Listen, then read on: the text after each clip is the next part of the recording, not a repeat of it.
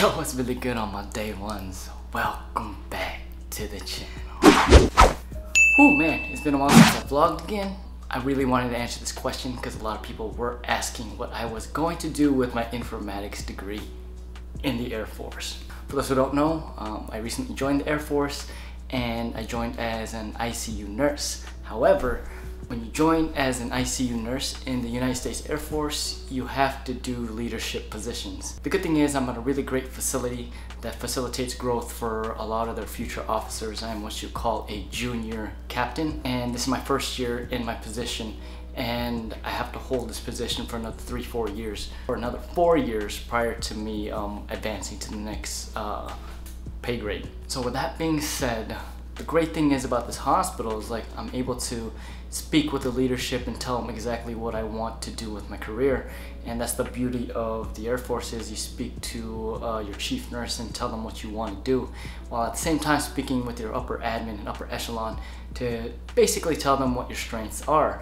So how I came about this position, I was speaking with our assistant nurse in charge, and he was the one who told me that he knew someone who worked as a nurse analyst. For those who don't know, nurse analysts work specifically with IT department to fix problems around the hospital, or basically use statistics to better the care at the bedside. So as a nurse analyst, you are what we call a patient outcomes expert, which I am now a patient outcomes expert, subject matter expert. I work specifically with our analyst, who is a major, and that's one rank above me, where she oversees the implementation of what we call MHS Genesis. MHS Genesis in the realm of healthcare informatics falls under DHA. Basically, DHA is in charge of a lot of the implementation of healthcare. As a patient outcomes expert, I actually am a super user on MHS Genesis, and I am able to see a lot of the statistics and the charting that's being done on the back end. Now, how does this affect patient outcomes?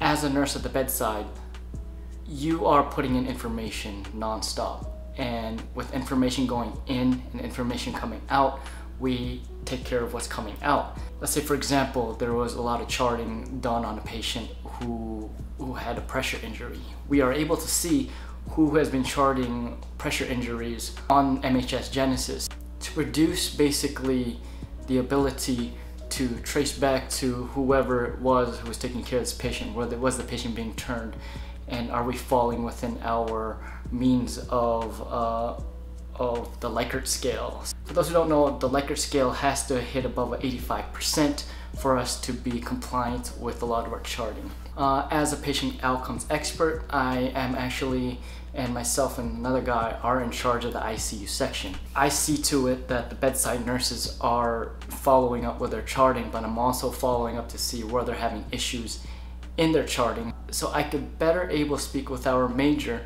to implement a lot of the changes in MHS Genesis for certain mappings of where a chart needs to be charted, or where a data point needs to be charted. So yeah.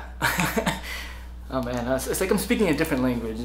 This wasn't like me a year ago, and I'm actually enjoying what I do, because now I could say with confidence, I'm not gonna say confidence yet, but I could say that I could work as an informaticist because it's a different step forward.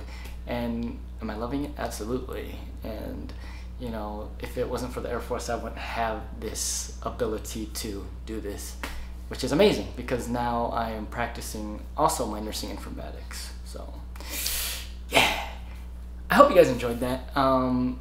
If you are interested in nurse informatics, let me know what you guys are thinking down below, and I'll see you guys in the next video. Y'all take care. Peace.